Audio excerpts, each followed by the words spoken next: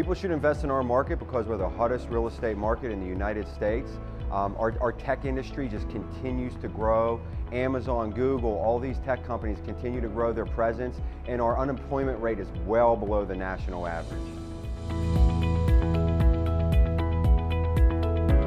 Yeah, our typical property is built between 1900 to 1970.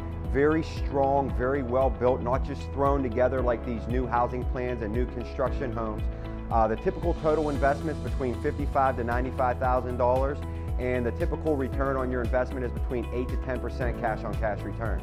We primarily deal in single family homes between 2 to 4 bedroom, and the typical rent range is between $850 to $1,100 a month.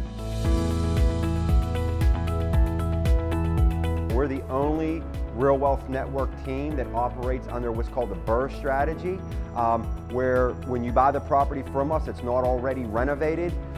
With that being said, there's some major benefits to that. You get between 5 to 15% equity in your deal, and not only that, you get the tax advantages of funding the renovation on the project. Another thing to note is we are the longest standing team with Real Wealth Network, and we have a great relationship with them.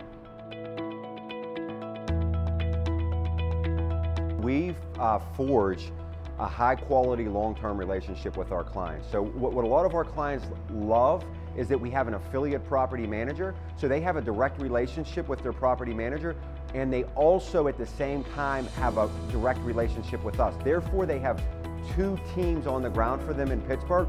Our role in the long run is we become your ears, eyes, hands, and feet on the ground in Pittsburgh.